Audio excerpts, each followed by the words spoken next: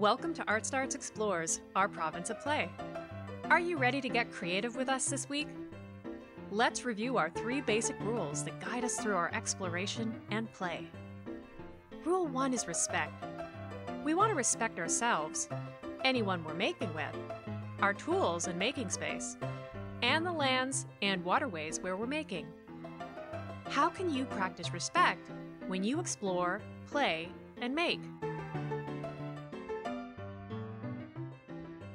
Rule 2 is no expectations. If we're not expecting something to turn out good or bad, we're open to it going in a whole bunch of different ways. And that means that all respectful, creative explorations are great, regardless of what it ends up looking like. Try to do things you've never tried before and ask yourself, what will happen if I... Rule number 3 is nothing is for keeps. Everything we make together is a test, or a draft, or creative playtime. We're just trying things out. What can you make or try today and then take apart or recycle? What can we learn by making and not keeping?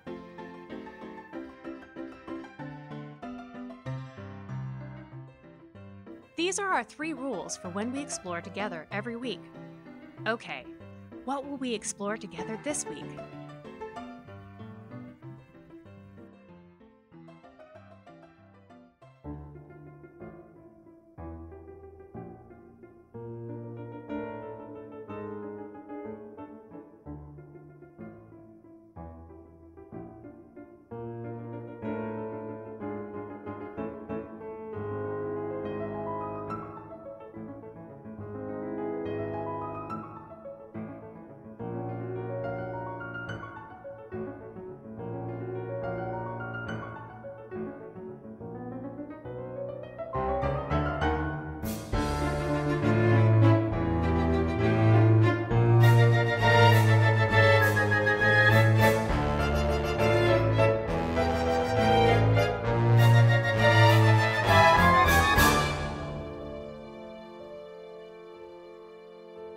Hello and welcome to ArtStarts Explores, our province of play.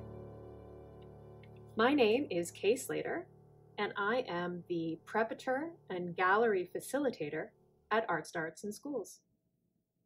This month, we are going to be exploring grids. Do you notice that I have a grid right here in my space? On my cutting mat, I have a grid. A grid is a network or group of lines that cross each other to form a series of squares or rectangles. Can you think of why it would be useful to have a grid on a cutting mat? I like to use it when I am planning out different pieces of paper because I will line up the edges of my paper. And then if I want something to be exactly square or exactly a rectangle with equal sides, I can then fold my paper using this grid that's on my cutting mat. There we go. And unfold it and use it this way.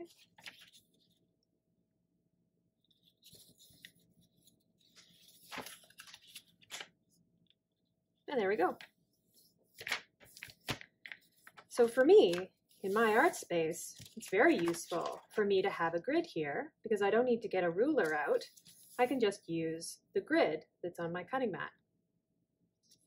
People who sew or quilt or make clothing or practice textiles, they'll also have grids on their cutting mats because it's the same thing. It's helpful to be able to put fabric against these grid lines and help you match things up. Can you think of other ways we use grids in our daily lives? For today, I thought we could practice exploring grids by using them to copy. if you're going to be exploring at the same time with me this week, do you have any mark making tools? Those could be markers, pencils, pencil crayons, anything that marks up the page. Do you have any paper? I went into my recycling bin and I got a couple of different pieces of paper, as well as I had a couple of pieces of leftover paper from a binder that wasn't being used. So I pulled those out.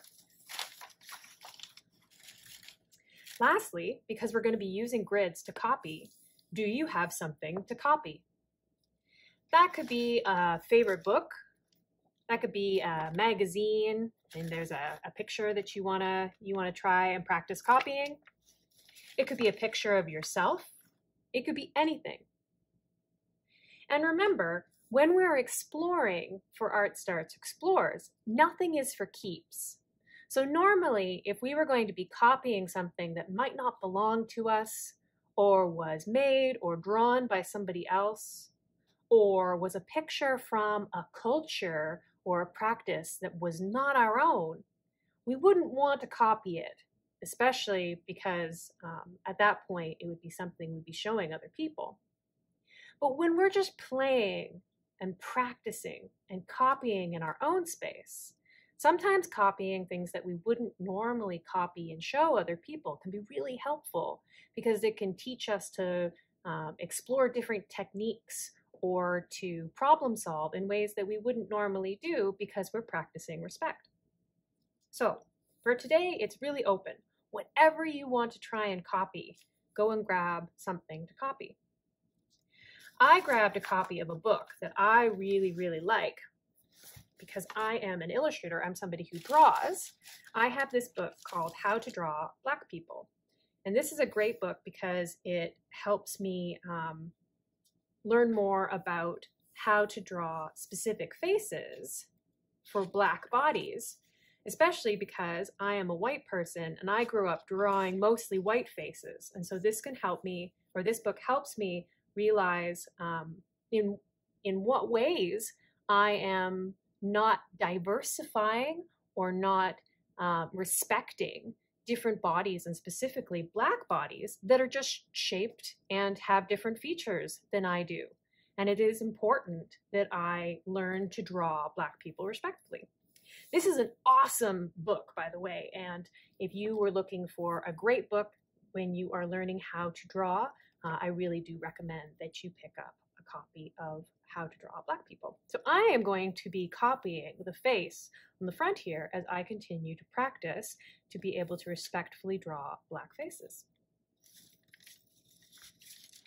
But you can draw anything that you're going to be copying today. I also have this sticky with this line here that has a couple of different options of ways to copy with a grid. You might not have all of these options or any of these options. You might have all of these options, but these are just a couple of different ways that you can practice using grids using these different materials. So do you have any wax paper? I had a piece of wax paper that I had used in the kitchen that was pretty clean. It's kind of crinkled, but that's okay because it doesn't matter. It's just for exploring. It's not a perfect cut. Do you have a window in your space where the sun is shining behind it? Because that is a great way of using the light behind your window as a light box. And I will show you how to use a window. Do you have any envelopes that have plastic windows? So if you're checking in your recycling bin, you might have seen these they're called envelopes with windows where they have this plastic that you can see through, and usually an address is on the other side here. These are great for copying. You can rip them out of your envelopes. And then if you're really careful, you can actually peel the plastic away and you can take it right off of the paper. Oh, you got to go real careful though, because I already ripped it. But you can leave it in the envelope, right? I can leave this one right here and draw it there. But if you're really slow and you're really careful, you can rip it free, and then you can have that piece of plastic away from the envelope. It didn't work for me, so I'm going to use that piece right there. So that's another way that we can be copying.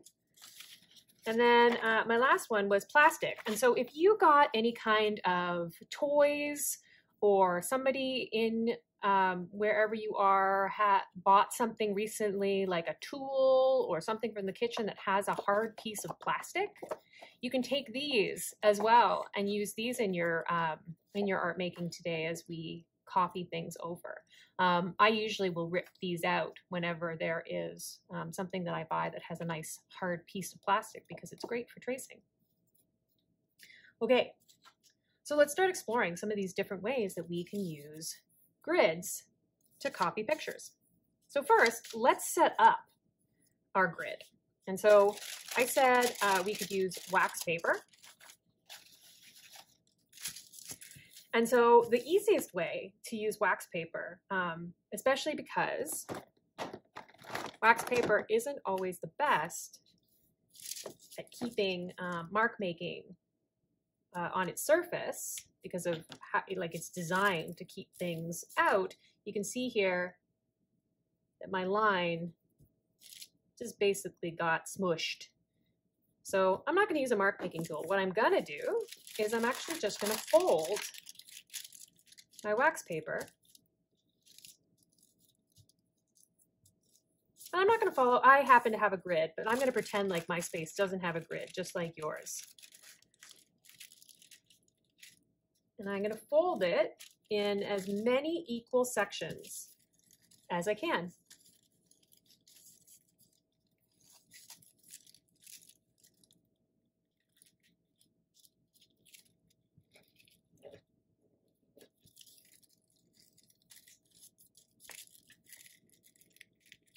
It's okay. Do you see how it's not perfect? I don't have a perfect edge over here. This was ripped over here, but I'll still fold it over to try and make it as much part of the rectangle that I'm doing. I think I'm going to unfold this now, fold these in half. And so I'm just guiding all of my edges together to try and create as many rectangles and squares as I can.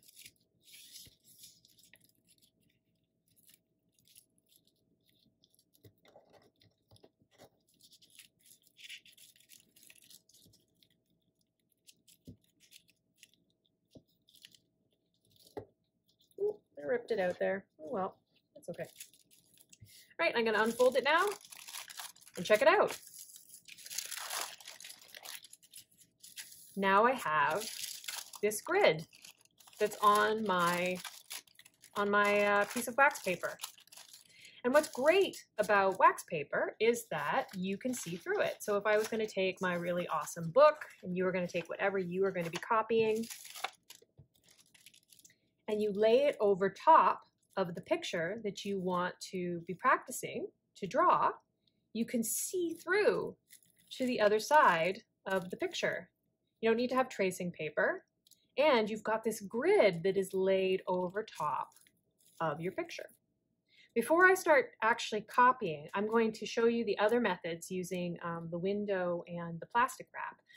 But in the end, I might actually end up just using my wax paper, because that turned out really well.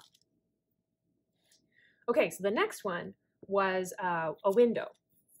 So in this case, because I was using a book, this one's not going to be so easy because I can't really get the light to go through my book here. And I don't really want to rip my book so that the page can be pushed against the window. So maybe for this one, I'll use a different picture.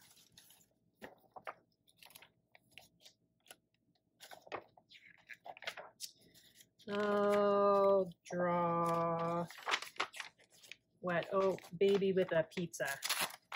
There you go. So I'll draw baby with a pizza here.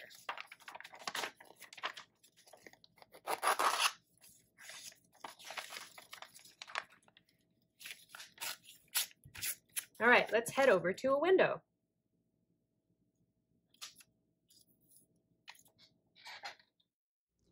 So here we are at my snowy window.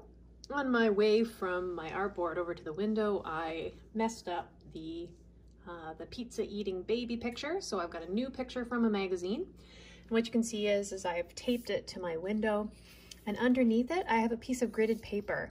And I drew this grid, and you can draw your own grid, or you could get a page of gridded paper, print some paper, get a grid from the internet, whatever you'd like.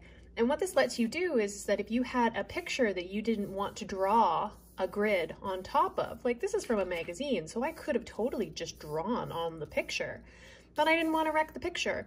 And so instead, what I've got is I've got the grid showing through to my picture. And now what I can do is I can use this picture to copy over to another grid. What's really cool about this method is that when you use a grid, the second grid that you draw into can be smaller or larger depending on whether or not you want the picture to be smaller or larger when you transfer it. So this is what I mean. Right now you can see that this person's face fills up 1, 2, 3, 4, 5, 6, basically 6, and then the top of their head is 8. So 1, 2, 3, 4, 5, 6, 7, 8 grids. I don't have well, actually I do, sorry. 1, 2, 3, 4, 5, 6, 7, 8. I have exactly 8 here. And so I've got a bigger grid. Can you see it here? No. So what I'm gonna do is I'm gonna fold this over here just so I can have more space. There we go. And then there's my grid. And so you can see my squares here are much bigger than the squares that I have here. In fact, 2 of these squares is 1 of my squares here. So now when I'm going to be drawing, I'm going to be looking at this grid right here. So these are 3 down from the top. Drawing here, well, the shapes that I'm going to be tracing from that drawing are going to be bigger because my grid is bigger. So this is an easy way to do copying and enlarging, making something bigger. There it is, and then her mouth, not quite halfway down, just a little bit higher.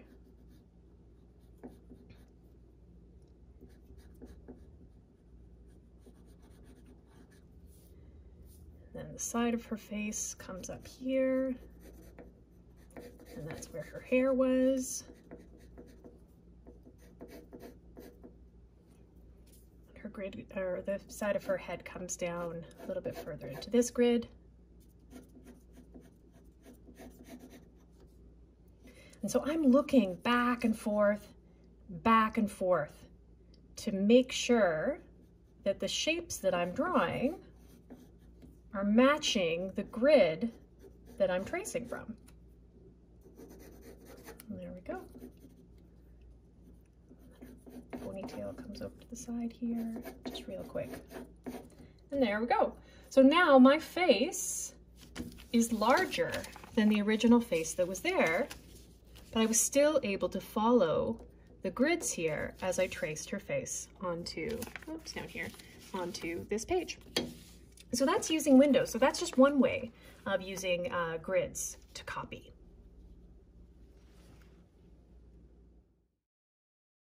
So that's using Windows to copy, but also to enlarge, to transfer a picture that is smaller into a larger space, or vice versa, or the opposite.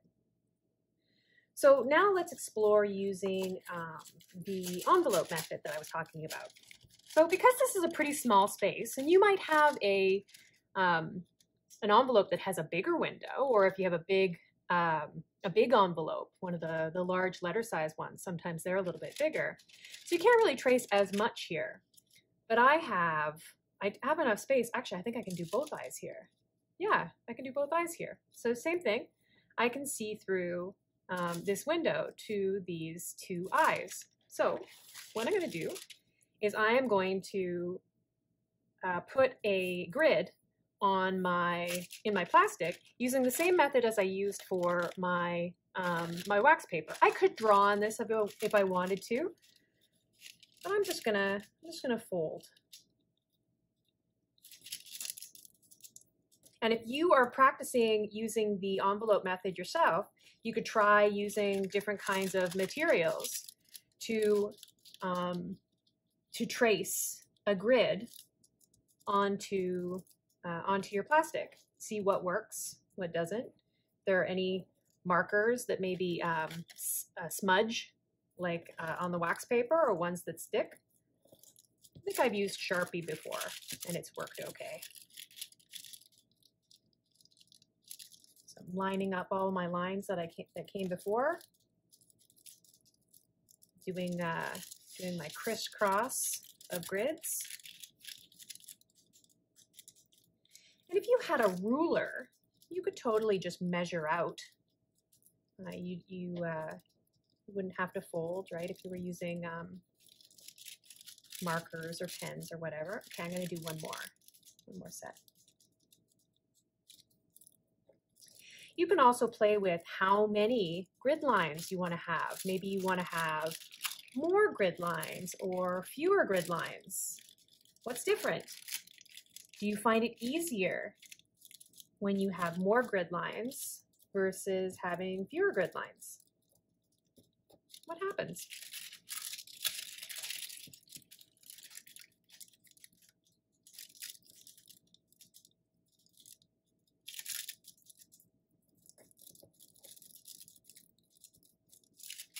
And one more.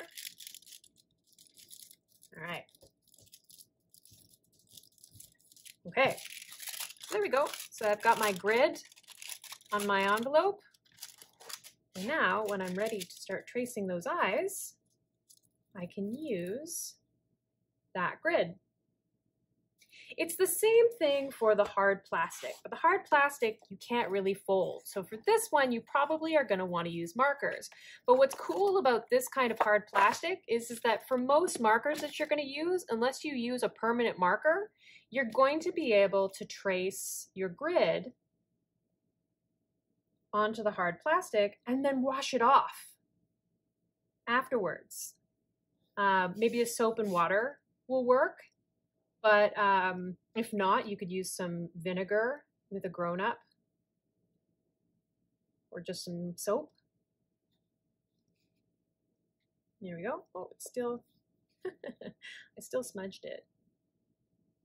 I'm gonna let that dry a little bit, but same thing, right? So instead of folding it, I just drew it onto the plastic. And then I'd probably want to use the side that I didn't draw on to hold against my the thing that I'm going to be copying so that it doesn't smudge onto the original picture. Okay, I'm going to use my envelope. I know I said I was going to use my wax paper, but I really like this, and I'm going to use this to copy the eyes. Okay. So what I'm going to do is I'm going to take another piece of paper. I'll take this folded piece of paper.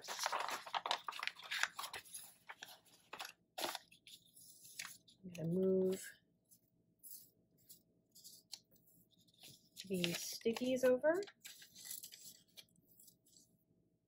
All right.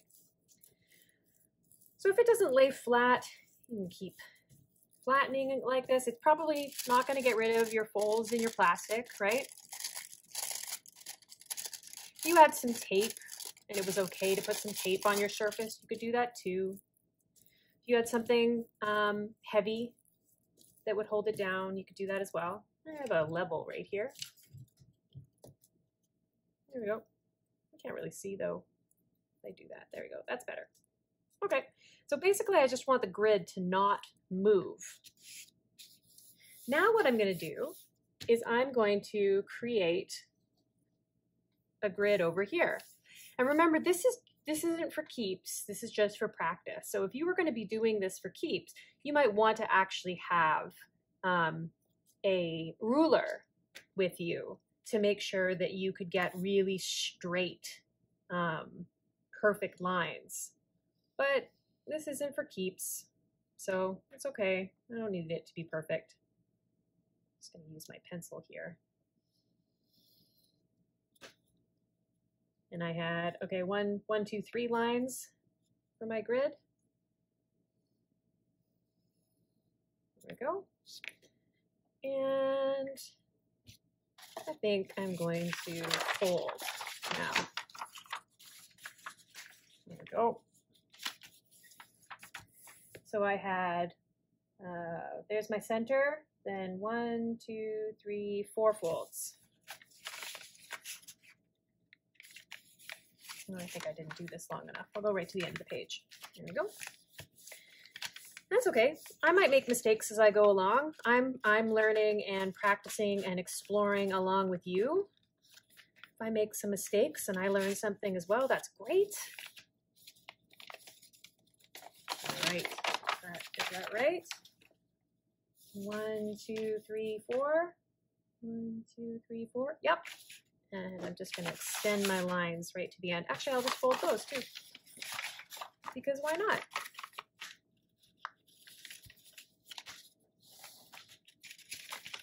There we go.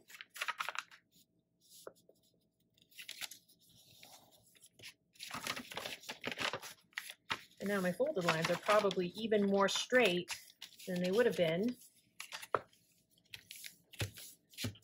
if I had just drawn them all. There you go. Okay. So there's my grid. And so I'm going to ignore all this space over here because that's where my envelope isn't. And then it's kind of hard for me to see the grid lines. So I'm going to just draw where I folded just so it's really clear for me. And there we go. There's my grid. So what I'm going to do now is I'm going to look very slowly, very carefully in each one of my gridded squares and copy them over. So in these middle sections here, these 4 squares, I don't see anything. So there's nothing there. But if I look over on this square here, part of the eye starts right at the corner of that square. And it doesn't go all the way down to the halfway mark. It doesn't even go to the quarter. It only comes down a little bit and then ends about here. Then same thing, looking over here. No, it doesn't go all the way to the halfway mark, but it does kind of go to, if I was going to see this as there's half of the square. And there's half of the square. Yeah, it kind of goes to the quarter mark, 1/4 of this. There we go. And then down a little bit further over here. And then about halfway along this line here is where it curves up. There we go. So there's the bottom of the eye, and then I'm going to keep doing that. I'm going to keep watching the grid as I fill in the rest of it, using my eye to map out within a square where the shape is.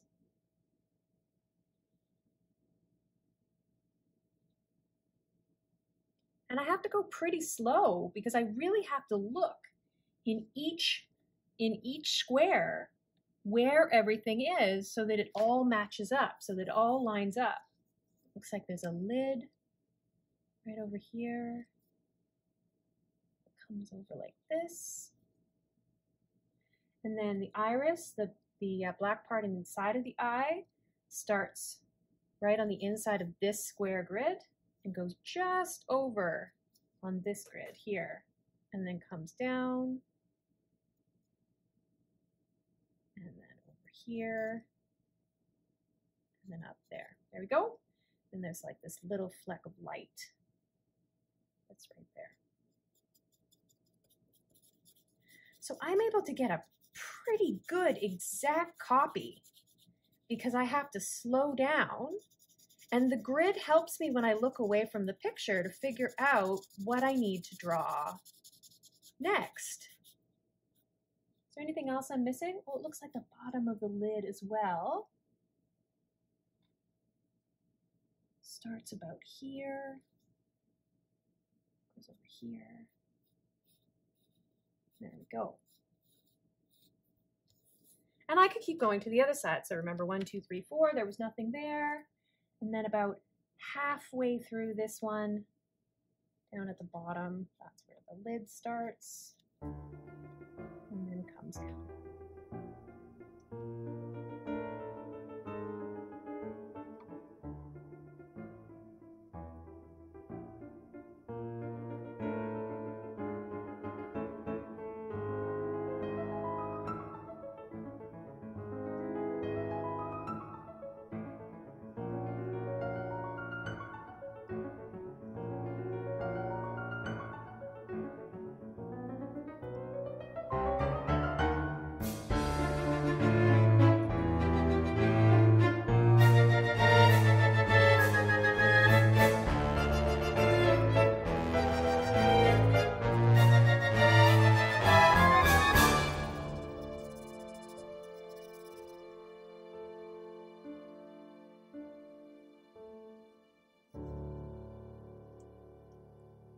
Okay, so then I can pull this away and I can go, okay, were there things that I wasn't able to see? Because I mean, even though this is transparent, there's some light that shines here.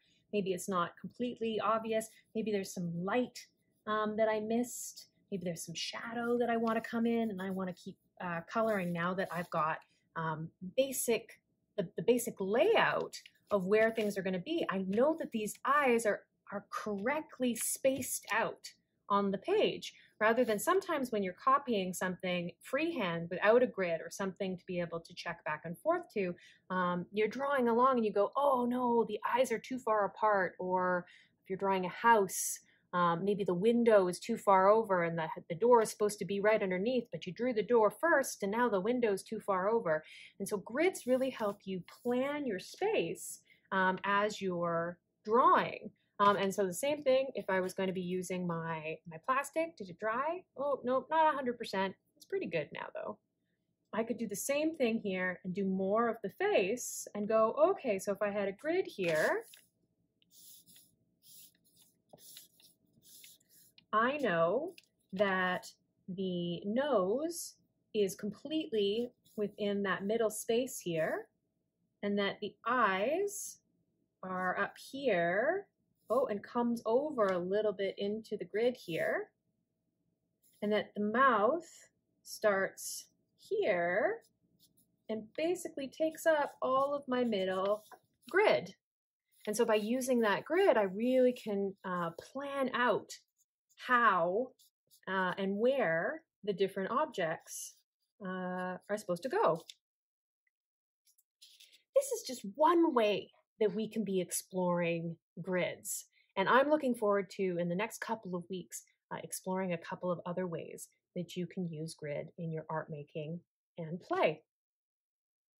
Did you end up trying something new today as you used grids to copy? Like I do every week, I'm going to leave my camera running as I clean up my space. But we're going to put everything away in the recycling bin, and nothing that we made today we're going to keep. But what did you learn and what did you try that you're going to keep in your brain from your exploration today? I think I'm going to keep folding paper rather than drawing my grid lines when I do this kind of practicing, because then I don't have to really worry about the grids being perfect. My folds are always going to look a little bit more precise than my drawing squares, even when I'm just practicing really quick. What did you learn today? All right, I look forward to seeing you next week. Bye for now.